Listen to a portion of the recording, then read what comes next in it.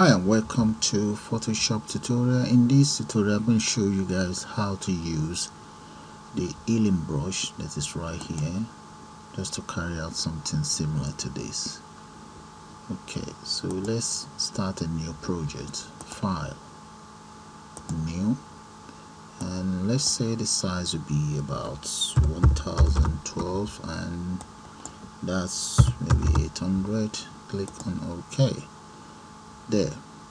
So the next thing is I'll paste my light bulb there.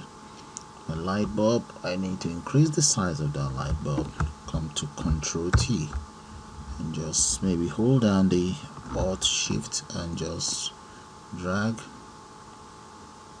Now let's rotate it. Okay, that's cool. Yeah, that's fine.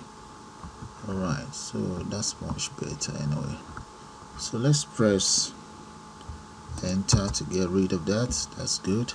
And the background, I'm going to get rid of the background because I know I have some background there. So what I'll do now is come here, get the magic wand and click on that and get rid of that. Just press backspace, all gone.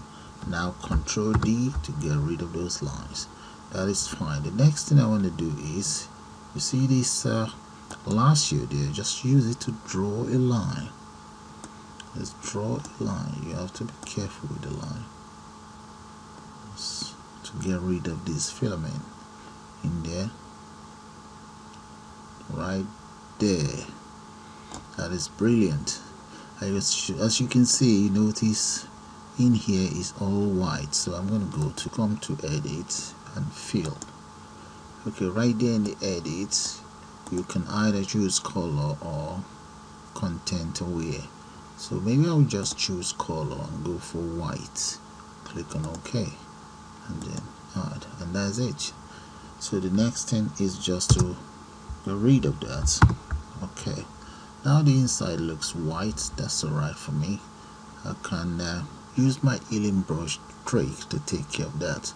Okay, but let me show you guys one thing. Right here I have this picture of this image that I drew some years ago. So what I will do is come in here, grab onto the healing brush, there's it right there, hold down the Alt key and just sort of like pan around, just pan around here. Yeah, that's good enough. And now come to my project here and just draw across. That's it. That is it there, guys. Look at that. Be careful you don't go over the edge. Right. So right in there, the building now becomes the filament of the light bulb. Okay, come on. Let's add some more. Reduce and add more. Yeah, it's just a shortcut of designing your light bulb, making it look anyhow you want. Alright. Okay, the next thing I'm going to do is to make a duplicate of this. There. Select it and right click on it. Create a duplicate. Right there. That's the duplicate up there. So I'm going to hide this or even lock this up. Okay, I can even hide if I want. And this very duplicate, I'll then press Ctrl T. Once the layer is selected, right click on it and select flip vertical. There. I'm going to draw that down, just drag it down and maybe rotate it. Okay, maybe I think we should open up the other one so that I know where that is. There.